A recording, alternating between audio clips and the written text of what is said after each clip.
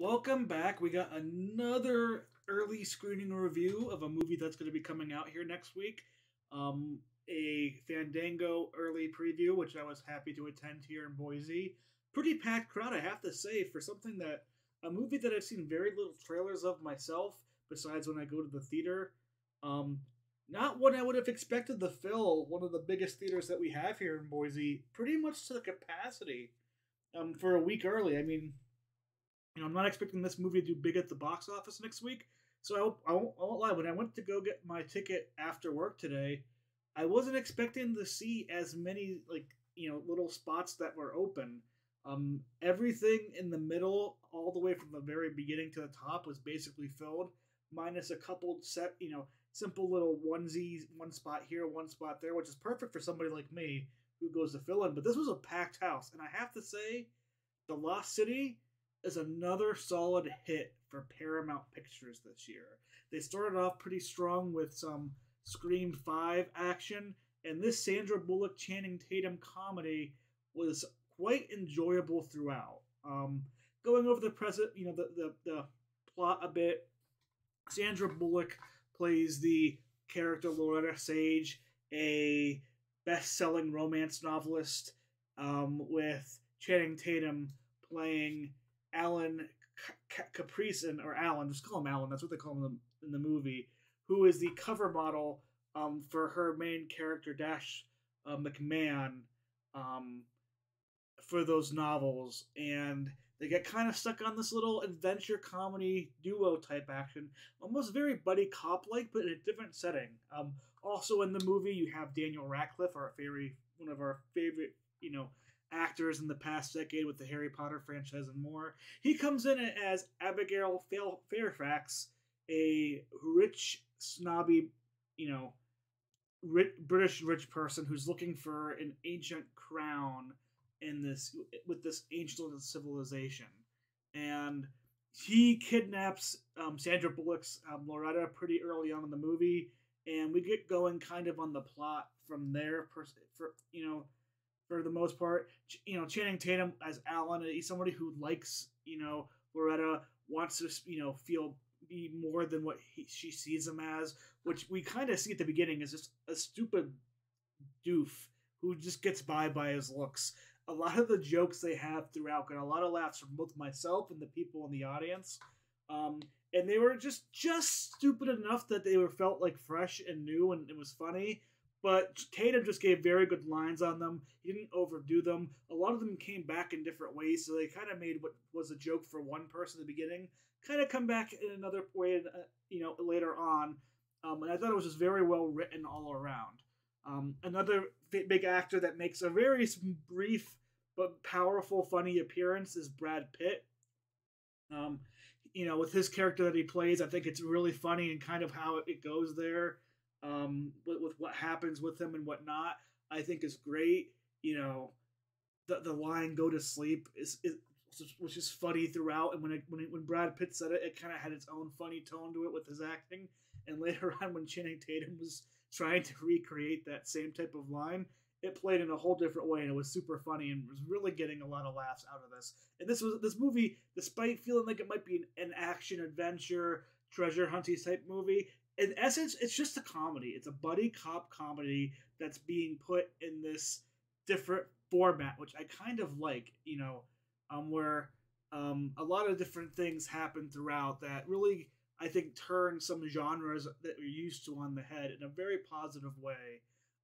Divine Joy Randolph played the agent for Loretta Sage Bullock's, writing character, and just her throughout gave a very much vibe of isn't as strong of a performance and as well written as character as say the agent from Tropic Thunder, but she goes through a very similar role in that way, and I find her very funny. And when they cut back to her, they didn't spend too much time cutting back, but every time it just was kind of like a palate cleansing laugh, so to say.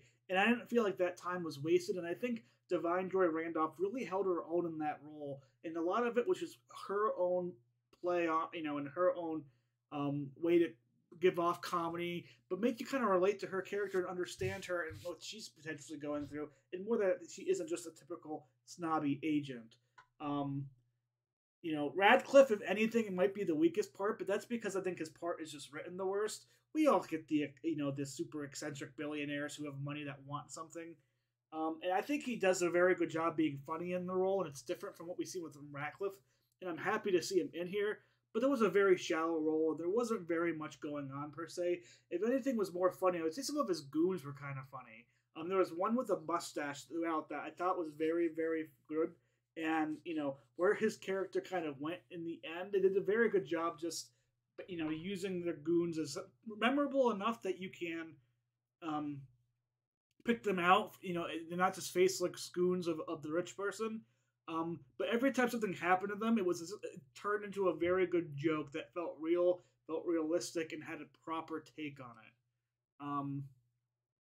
But overall, this was just an enjoyable movie.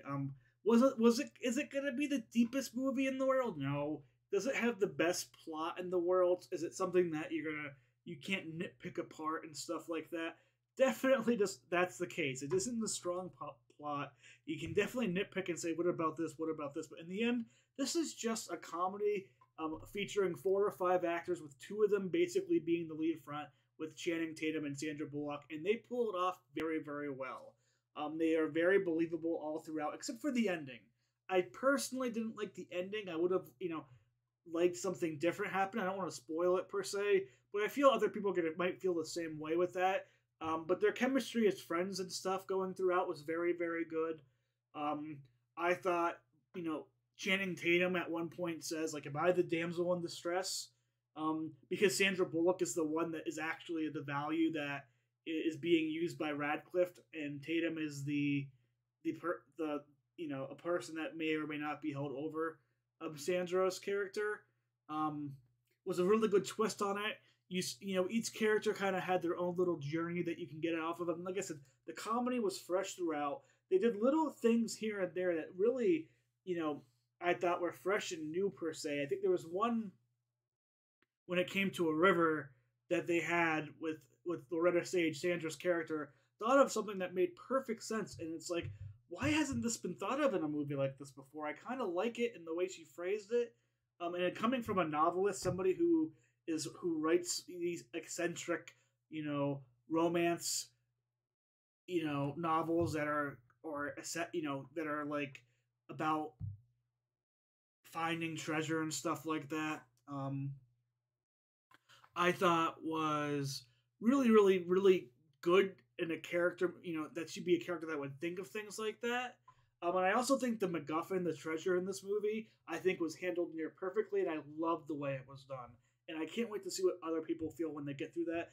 I think the fact that that the crown that they were chasing after, when you see, exactly what that is, what it means, and everything like that, it really does a great job in this movie. And it's one that, if I'm going to give recommendations to, I think it's one of all ages. There is a little bit of nudity, with, if you consider butt nudity, with Channing Tatum, and there's maybe some sexual jokes here and there. But it's a pretty family friendly film. Beyond that, definitely, I would range it anywhere between teenagers all the way up to older individuals. I'll be honest, the people who came out of this movie laughing and loving it the most around me were people who were going to be older, with older couples. People in their 40s and 50s and 60s just had a blast at this movie. And I personally did too. I thought it was really fun. I think coming off the Batman and some of the more serious movies we've had this year, it was kind of cool to get kind of like it's not original. It's original in the sense that it's not tied to a property, but this type of genre isn't the most original in the world. But it was fresh. It felt something like I haven't seen or tasted in a while. It was very just overall positive experience. And I think the fact that it wasn't a 2-hour movie, it was a very short, style movie. It knew its length. It was just very enjoyable. I would recommend this thing to pretty much anybody who's just looking for a fun comedy, something to go out and see and just enjoy in a movie theater. Definitely something, one I'd recommend. I think Bullock and Tatum hit it out of the park, and I'm excited to see how it does at the box office. This is one that I could see starting off maybe a little bit slower with the box office opening, but being like a Jumanji or a movie in that caliber that'll just keep the box office for 4 to 5, 6, 7 weeks and keep strong and build a very good box office behind it, and I hope it does. I think the word of mouth is going to be very strong on this movie. Like I said, I'm giving it a very positive review. Recommend it for anybody looking for a comedy. Go out and go enjoy this movie next week when it comes out. I don't think you'll regret it. I definitely think it's a great date movie, and it's a great time overall. Now, when talking about it as a whole, though, we're going to go over here and see where I would rank it in my top 2022 movies of the year. And as you see here, it is still behind Belle and the Batman, which I think are just better overall made films. But I put it as a pretty solid number 3. I was going back and forth, and I just think this movie I enjoyed more than Scream. I had a lot more laughs with it. I thought it was a lot, cleaner written in a lot of different ways. I think Scream was very enjoyable, and it's still a very strong number 4 movie for me. But this movie I just felt was just so fresh, so quick, so witty. Nothing felt overdone or overused. I thought it was a very good time. I put it at my 3rd ranked movie of the year. Definitely way above anything that's going to be on the right-hand side. Death of the Nile, Uncharted, Moonfall. Way beyond that. And I really can't wait to see what people think about this movie. If you have any questions, please leave some below. I'm going to be putting a lot of different reviews out. Next week is Oscar season. I've yet to see 4 movies in Belfast, Coda, King Richard, and Drive My Car. And luckily for me, my theater is showing them all in the next week. And with my weekend here, I'm going to fit 2 movies a day in where I'm going to go see either Belfast or Coda tomorrow with King Richard, and then Drive My Car with the other one, either Belfast or Coda, whatever one is playing which day, and put those reviews out most likely, or maybe do one big review of them. And then on Wednesday, I'm going to film up my Oscar predictions going into the Oscars. I have my thoughts. I'm going to do a nice big video with a good slideshow breaking down each category, who I think I would pick for winning, and then who I think will win, and we'll see how we do there. I'm interested to see how I do. I can't wait to do that, but hey, that's beyond the point. Right now, go enjoy Lost City when it comes out next week, and Lost City was amazing. Bullock and Tatum were a great duo. It was just a fun comedy per se, and I can't recommend it enough. And until next time, I hope everybody enjoys themselves, has a great week, and get themselves ready for both this movie and what's going to be a great Oscar ceremony coming up soon. Thank you, and have a good day.